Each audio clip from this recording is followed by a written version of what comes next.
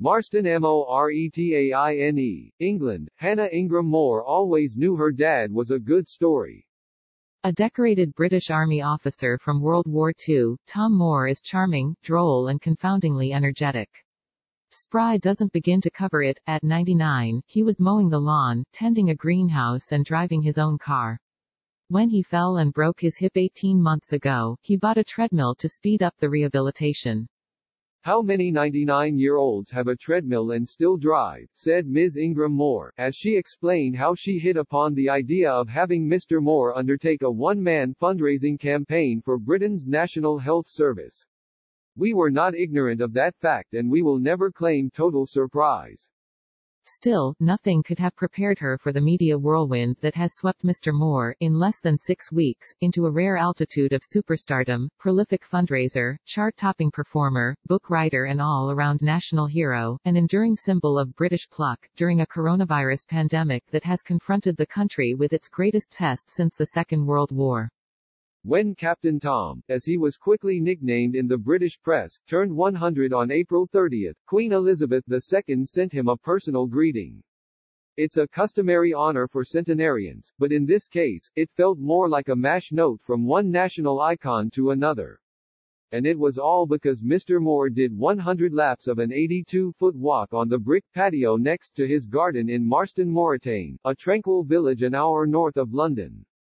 The first step was the hardest, he said this week. After that, I got into the swing of it and kept on going. Mr. Moore's feat grew out of a challenge from his son-in-law, Colin Ingram. He would pay him £1 per lap if he completed 100 laps before his birthday.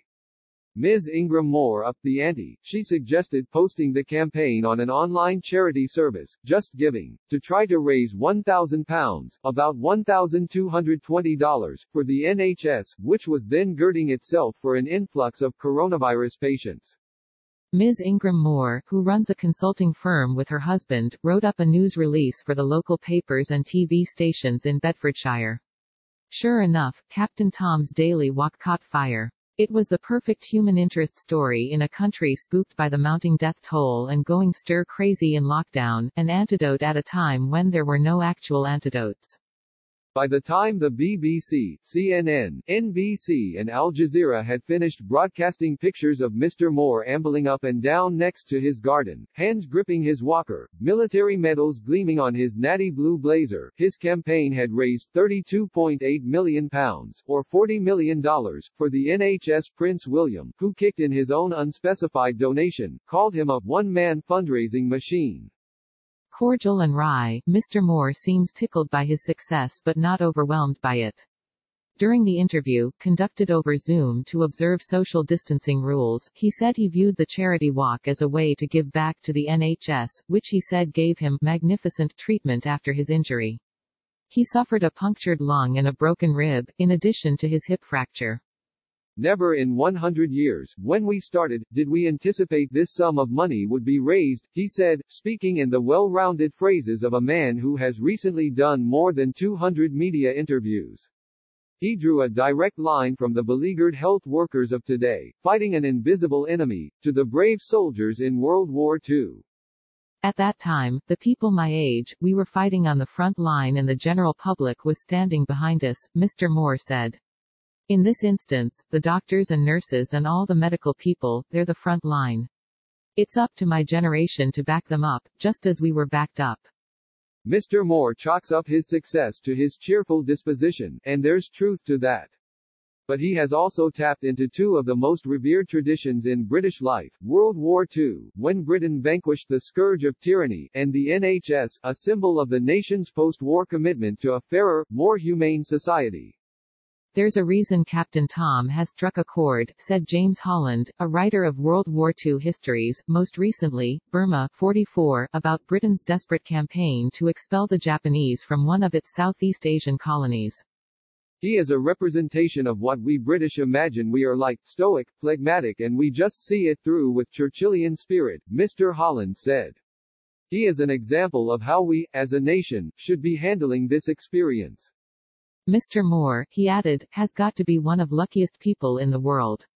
He emerged from the Burma campaign, one of the deadliest in the British Army's history, with a case of dengue fever but otherwise unscathed. Born in Keighley, a village in Yorkshire, to a family of builders, Mr. Moore was trained as a civil engineer. In 1940, at 20, he was conscripted and assigned to the Duke of Wellington's regiment. First stationed in Cornwall, in southwest England, he was chosen for officers' training and deployed to India. He trained Indian recruits to ride motorcycles, a lifelong passion he picked up as a boy. Later, Mr. Moore was sent to Burma, now known as Myanmar. The British mounted a desperate counterattack on the Japanese occupiers in the coastal region of Arakan, now called Rakhine. It was jungle warfare, fought against a ferocious enemy in deplorable conditions, where tropical disease and creepy crawly things lurked in equal measure. If you took your jacket off at night to hang it up, in the morning, you had to shake it to shake out the spiders and the other little creatures, Mr. Moore said. Still, he added, I don't recall getting frightened at the time at all. Back home in 1945, where he trained troops to drive tanks, Mr. Moore recalled his ambivalent feelings on the day the war in Europe ended. Amid the rejoicing, he thought of his comrades, still fighting the Japanese in Southeast Asia. Mr. Moore's wartime service has been much celebrated in recent weeks, which coincided with the 75th anniversary of VE Day. He was named an honorary colonel of the Army Foundation College. The Royal Air Force dispatched Spitfires in a birthday flyover of his family's Bedfordshire home, a gracious compound, parts of which date to the late 16th century and sits on 6 manicured acres. On Thursday, Mr. Moore announced he had signed a lucrative contract to write a memoir, Tomorrow Will Be a Good Day, which will chronicle his days in the Burma campaign, as well as his civilian life racing motorbikes and managing a concrete company. He will also produce a children's picture book. The proceeds will finance a new Captain Tom Foundation, which will support efforts to treat loneliness and bereavement, as well as relief efforts for the pandemic outside Britain. The $40 million already raised is being used, in part, to create therapeutic facilities for doctors and nurses to decompress after work.